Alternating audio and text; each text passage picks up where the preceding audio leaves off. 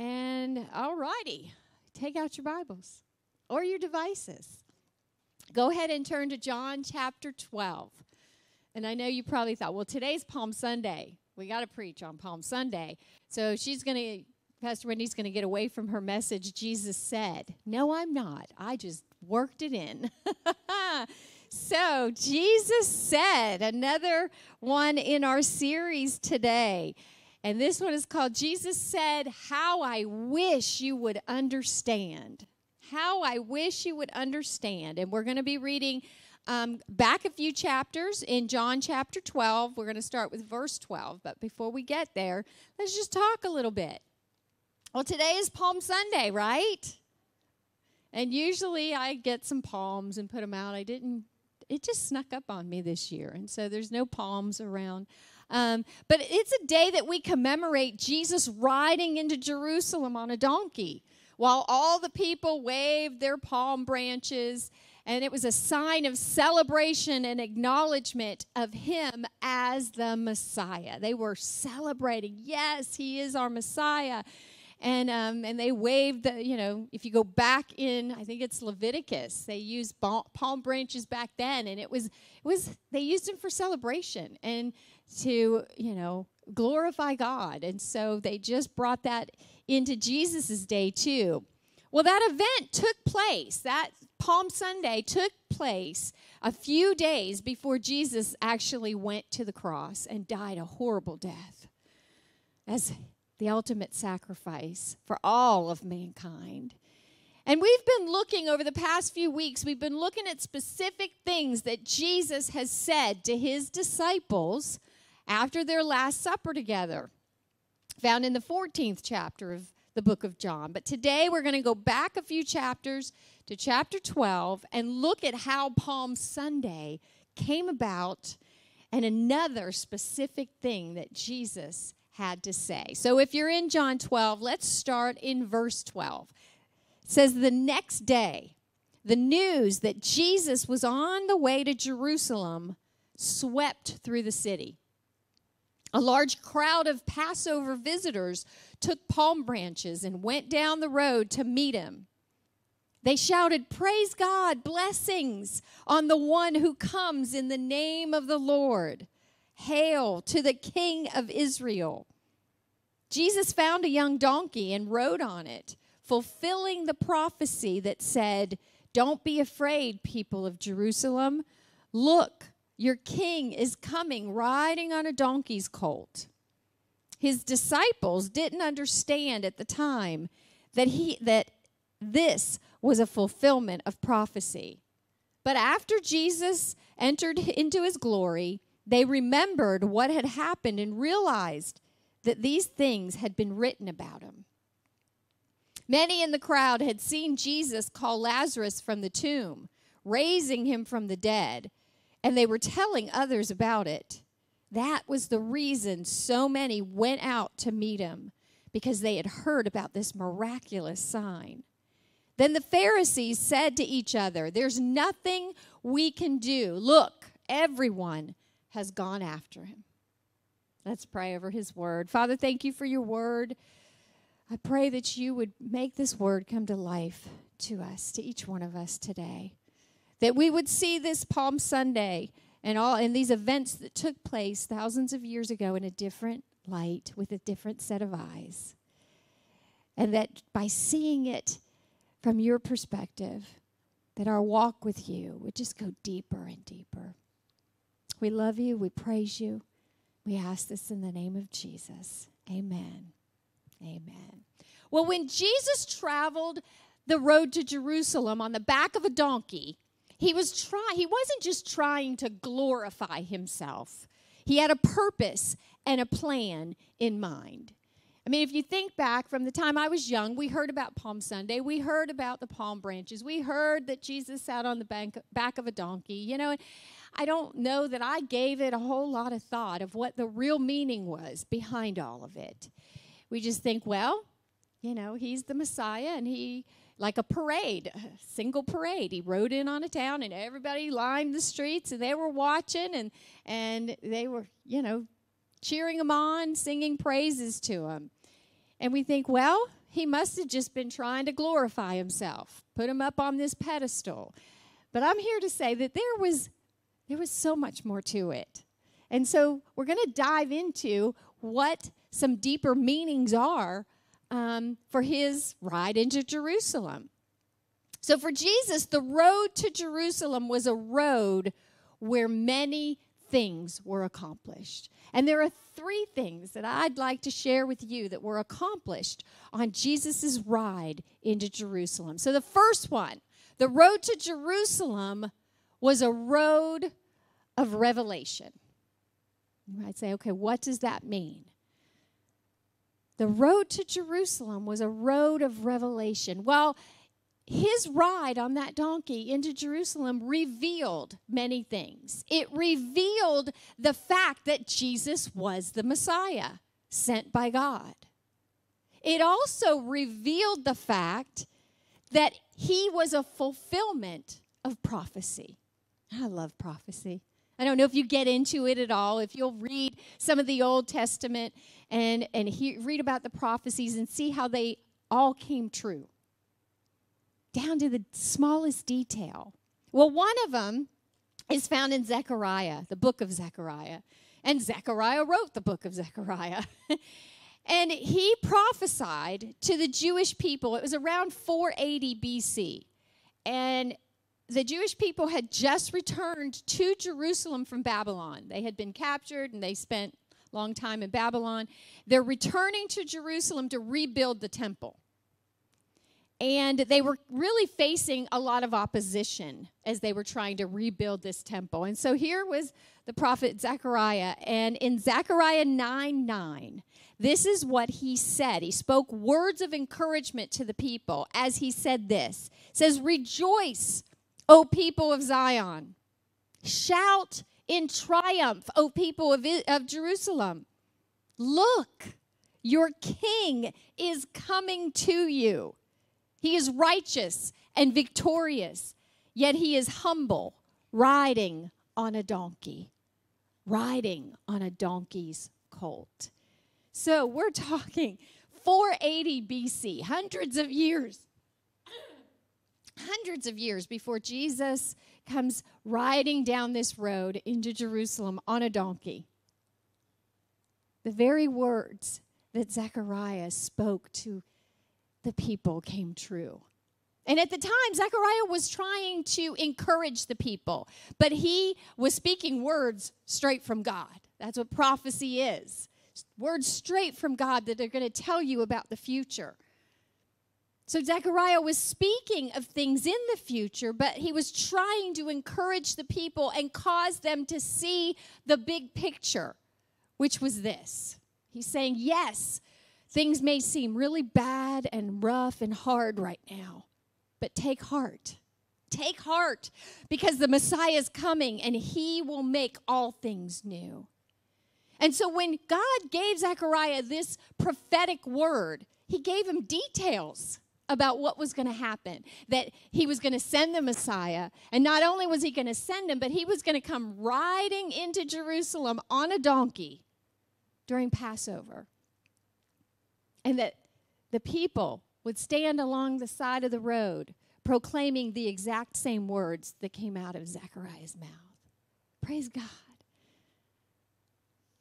Hail to the King of Israel, of Jerusalem. That's not an accident. That's not a coincidence. That's how God works. God knows what's going on in this world. And he also knows what's going on in individual lives. He knows what's going on in your life, in my life. And he doesn't just care. Like, he really cares about us, but he gives us prophetic words. He tells us about things in the future. He doesn't surprise us. He lets us know. And a lot of times we can't decipher it. But then after things happen, we can go back and say, wow, that was God. See, God always reveals things ahead of time.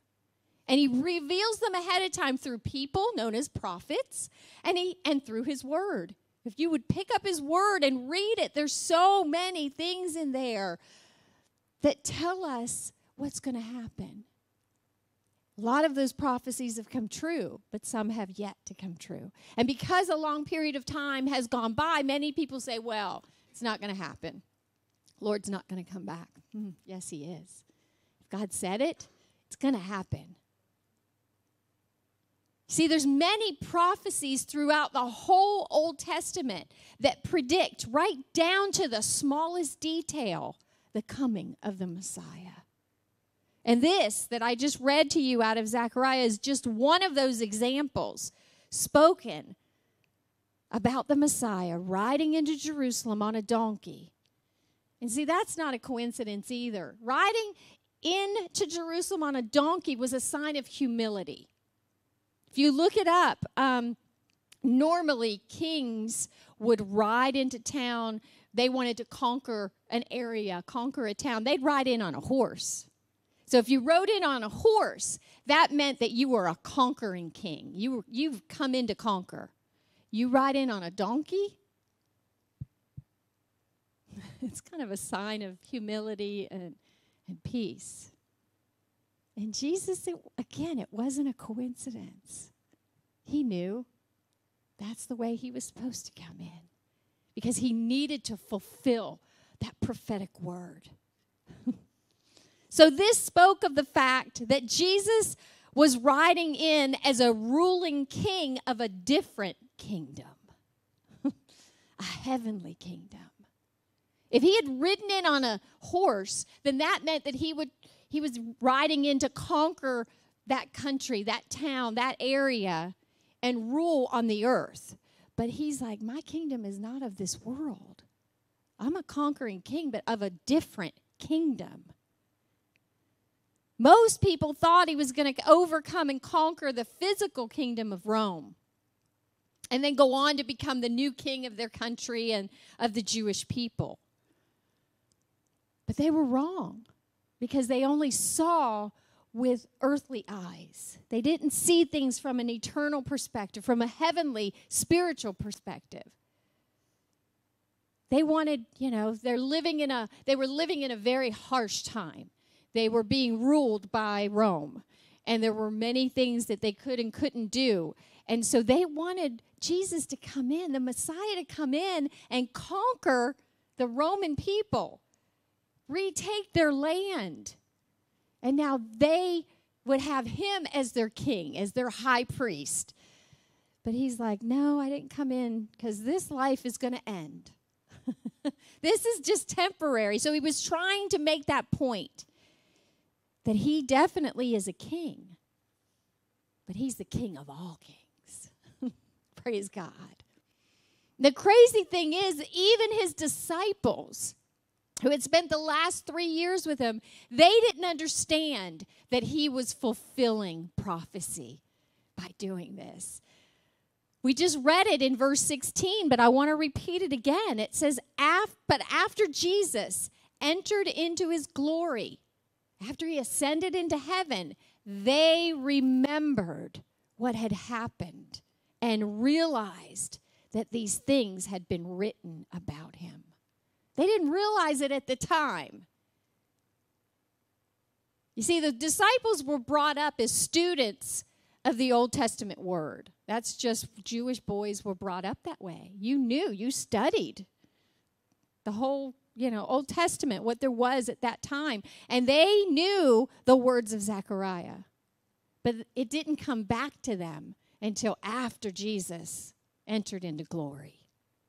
Then they were like, oh my goodness, he fulfilled prophecy. So you see, Jesus, in every way possible, was trying to reveal his identity to everyone.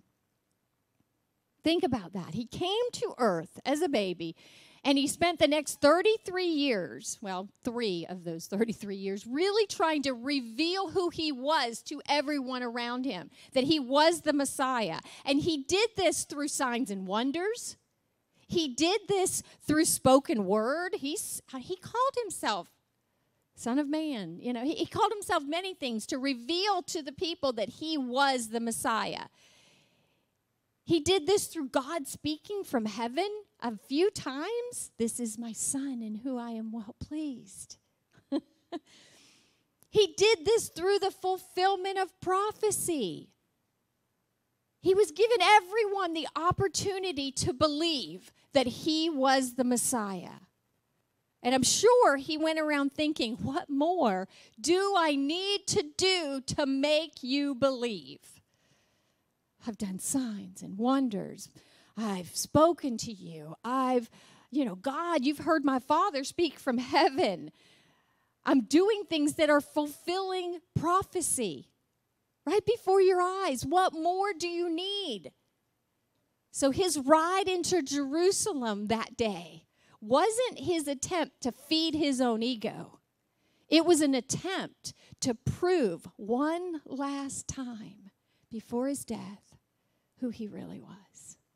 That's powerful to me, and many missed it. The second thing, the road to Jerusalem was a road of reflection. You see, this was the final hoorah of a long 3-year revelation process and ministry for Jesus. It was coming to a close. Jesus had touched many lives over that time period.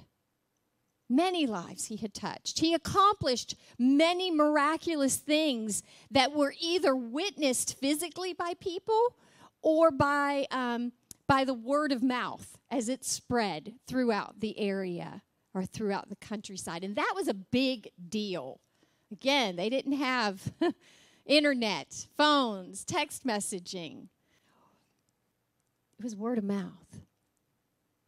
And people would say, "Do you know what happened in that town the other day?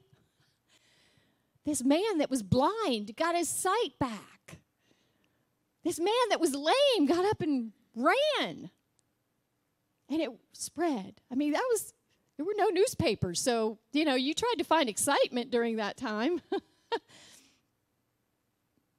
Most people of that day heard or witnessed the things that this man named Jesus either did or spoke for the past 3 years. They were hearing about it, or they had witnessed it. And many of them were wondering and strongly considering the possibility that Jesus truly was the Messiah. Could this carpenter's son really be the Messiah? How could he do these things? He has to be somebody special. So they were considering this over this 3-year time period. And as Jesus rode in on that donkey, this was their final opportunity to reflect over everything and consider the possibility and make a decision one way or the other. Proof of the fact that they were reflecting is found in verses 17 and 18 of John 12 that we read, but I want to reread it. It says, "Many in the crowd had seen Jesus call Lazarus from the tomb, raising him from the dead, and they were telling others about it." I would too, if somebody rose somebody from the dead. That was the reason so many went out to meet him, because they had heard about this miraculous sign. You see, it wasn't too long before this that Jesus went in and prayed for Lazarus, and he came walking out of that tomb, a dead man. 3 days? Was he 3 days or 4 days? 4? I can't remember. I think it is 4 days. That's a miraculous thing. And it just had happened not long before this Palm Sunday. And Jesus didn't do that miracle of raising Lazarus from the dead just to appease a grieving family. How do I know that? Well, turn back to John 11, just one chapter. Just one chapter back. Jesus called Lazarus from the dead to reveal who he was. Starting in verse 40 of John 11. Says, Jesus responded to the crowd that was standing around the tomb. I'm adding some things here. He's standing around the tomb where Lazarus is buried. And so Jesus responds to all these people, and he says, "Didn't I tell you that you would see God's glory?" if you believe." So they rolled the stone away. Then Jesus looked up to heaven and said, "Father, thank you for hearing me. You always hear me. But I said it out loud for the sake of all these people standing here, so that they will believe," what? "That you sent me." I love that. Yes, Jesus loved Lazarus. He loved Mary and Martha, his sisters. And of course, they were grieving because their brother had died. And I'm sure that pulled and tugged at his heartstrings. But his whole reason wasn't just to appease a grieving family. His whole reason for calling Lazarus from the dead was so that people would believe that God sent him as the Messiah. Isn't that amazing? So Jesus' the road to enter Jerusalem was his final way for everyone to reflect on who he was and for them to make a final decision for themselves of whether they were going to believe in him or not. The last point that I have, the road to Jerusalem was also a road of rejection. So it was a road of revelation, a road of reflection, and last, a road of rejection. So even though Jesus was giving all the people the opportunity to accept and believe in him, this final ride in Jerusalem for Jesus was a ride of rejection. And he knew it. He knew it. Sure, it looked and sounded like they were all accepting him and believing him at the time, but it was pretty short-lived.